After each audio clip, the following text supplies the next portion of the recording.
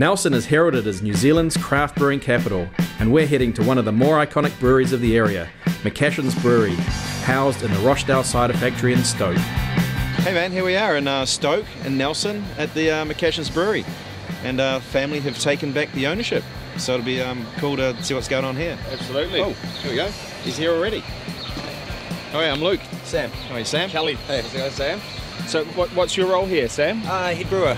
Yep. Right. So I've been on board since sort of the start of the year. I've been developing the brand as we sort of went. Oh, what's your background? Where did you come from previously? I did brew here under the Lion days. Okay. Essentially, I came from a typical homebrewer background. Sort of, I grew an interest. I'm too young to buy it, so make it. And that actually, to me, it spawned an interest. So what about the beer itself? What are you guys doing regarding the beer styles? What's your product range? At the moment, we've just got the three. We've got of the beer. We've got the gold, the amber, and the dark. Looking at building more. We're just going for basically tasty beers, something which has got a good flavour to it, good colour, aroma, all that sort of just something tasty. There's a lot of interest as well. Being the McCashin family and everything, there's just a lot of interest behind it, and the brands have been received quite favourably. There's been a lot of people have liked it. It's now distributed nationwide. Yeah. And that's kegs as well. Yeah, kegs. So you can pretty much nearly get it where you used to be able to get the first round of McCashin's beers. Yeah, pretty much. Yeah. It's pretty exciting. Yeah. Oh, it's cool for me. I get a little kick when you walk into a supermarket and see the brand on the shelves. Yeah, I'll get used to it, but it's still a little buzz. Well, should we go and have a little bit of a look inside and check it out? Check out the brewery. Yeah, let's do it. All right. Pioneered by former All Black Terry McCashin, the brewery led the way in the New Zealand craft brewing scene through the 80s and 90s with a fantastic range of beers. The Max brand was brought out by Lion Breweries in 1999, and after a 10-year hiatus, Terry's son Dean and his wife Emma resurrected the McCashin's Brewery, producing the Stoke range of beers. So we've got, our fermenters, 200 hectolitres. We've then got, conditioning, which goes, we've got our larger tanks at 60,000. So we can put 3 fermenters in there. And what, cold fermentation using? You got your own house strain, your lager yeast. Yeah, we've got our own strain of yeast. We've got cooling jackets and everything on them, so they're all in a cool room, but with cooling jackets, so we can control all of that.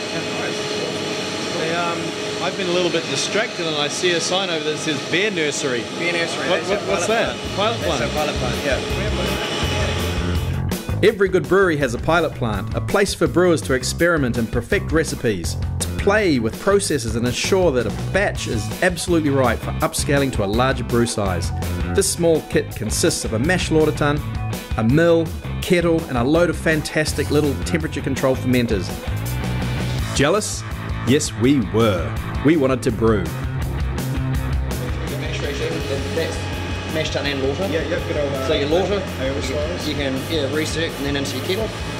The main thing that we have is probably because we're using the steam coils in the kettle and the large plant, you get more hop utilisation. So usually what I'm having to do is from here to upscaling it. You're just knocking the hops back a bit. Okay, sure. But, this has just got just elements in it, like the big kettle elements. The ultimate test kit, really. Oh yeah. You take these test brews and put them on the fill your own. So people can come and actually try sort of the beers you're playing around with, and there's always something a little bit sneaky on those taps, and you never know what's going to be there. Yeah, I don't put crap on, but I put things I'm happy to put on. If I want to know what people think of it, then I'll put it on, and something interesting. Yeah, I'm always rotating.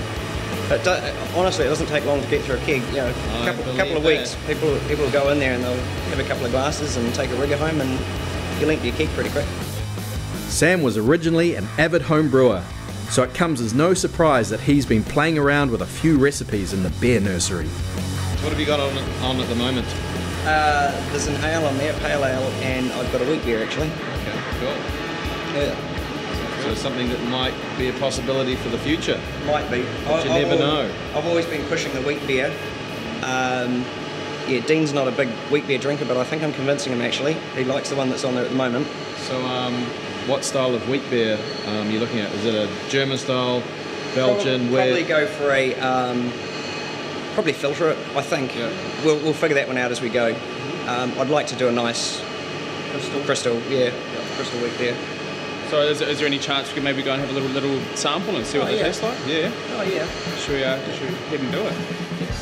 McCashin's doesn't just stop at beer, it also bottles 26,000-year-old water from a local aquifer and uses apples from a local orchard to make its sparkling Rochdale cider. The brewery itself has a coffee shop which sells loads of great local beverages and food.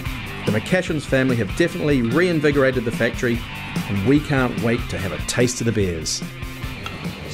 Alright, well this is the gold. Technically it's a golden ale. The emphasis on these beers anyway, the first three that we've got, has actually been sort of more on the maltiness. The hops are there, they're present, and they complement nicely, but rather than being a big waft of hops, which a lot of other people are doing, sort of concentrated on doing just tasty malty beers. I mean, for me personally, I think there's sort of beer you can sit down and have one with a meal or whatever, or just one at a pub. But you know, I could quite happily drink 6 or 14 or... What's the number? Yeah. 6 or 14? Somewhere in between, and I lose count. Yeah. No, I mean, they're just to me, they're tasty beers. Yeah. They're a term that we throw around, sessionable. So yeah, a little of that malt sort of definitely there on the nose, just nice and subtle. Sweetness. Yeah. And some just a hint of hop as well, so you get both of those in the nose. Clean, well balanced. Very drinkable. Subtle floral sort of hop character in there as well. So this is nice. 4% or 5%? 4.5. Ah, there we go. So this one's the amber. Obviously, it's got this sort of amber colour. It's a little bit red, isn't it? Yeah. A bit of a red tint. Bit of a reddish. I mean, some of that comes from there's a bit of Munich melanoidin in there, which is giving it a bit of that. This one is sort of it's a little bit sweeter. It's quite malty. Sort of more just more malty than right. The other ones are malty, but this one probably just a bit more so. And again, sort of the subtle hops, got a little bit of bitterness in there, but nothing crazy, nothing to sort of overpower the maltiness in it. The amber goes down a treat, its solid malt backbone paving the way for a light bitter finish and subtle sweetness. It's really nice. I've heard someone describe that, and you know, that sort of... I'd say a candied almond. Candied almond, yeah. Or a caramelised almond, perhaps, you know, with a nice caramel kind of crust around the almond. Great words, guys. I've got to write these down. And then there's a little bit of hop perfume again in the mouth. Yep. Integrates really well with that maltiness. Yep. Nice beer. Candy and top is pretty dominant, isn't it? So this is also 4.5%? 4.5%, yep. The three that we've got at the moment, 4.5%. Three of them. I like it. I like amber style beers. This is a great example. It hasn't got too much of that forward sort of. Some of them get a little buttery, a little too intense in the caramel. It comes across maybe as a little diacetyl. This doesn't have that at all. So it's a great usage of malt. Next up, we try the Stoke Dark, the third mainstay of their range of beers. So this one's the dark, obviously by its colour. It's still, you still see through it a little. It's got a nice sort of darker colour. There's a slight red in there. There's 6 different malts in there. I've basically gone right from your roasted and sort of moved through the malts to the pale, so you get quite a balance of the maltiness in there. And the hops have got there's about 4 different additions from your bittering hops, and I've even gone right through to a small dry hop. Nice.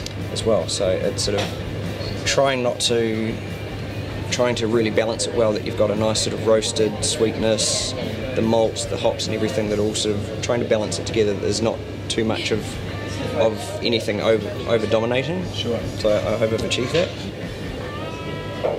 Yeah, so straight away I'm getting that little hop on the nose. It's definitely there. Blends in quite well with a little subtle, almost like milk chocolate sort of character, coming from that sort of malt complexity.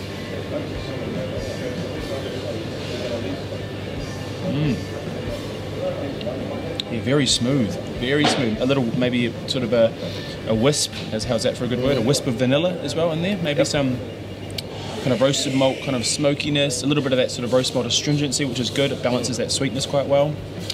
And not as bitter as the other two in the finish. Quite clean. A little bit dry, and I think very drinkable. Yeah, well done. The The McCashin clan have definitely done something fantastic by keeping their brewing tradition alive, pushing forward Terry's legacy and making some awesome beer in the process. Nelson is leading the way in New Zealand craft brewing, and having hard-working folk like Dean and Emma McCashin and the skill of head brewer Sam Wilson, it's great to see such success. Cheers, guys. Cheers, Sam. Thanks a lot. Appreciate it. Thanks, Sam. Great meeting you. Yeah, you Thanks too. for showing us around. Keep up the good work, eh? Yeah, cheers, mate. Cheers. Catch you later.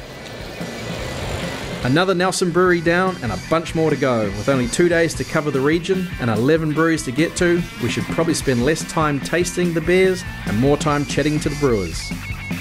In true Nelson style, the sun is shining, the hops are beginning to open and ripen, and these brewers won't interview themselves. Hey, I kind of feel like a steak.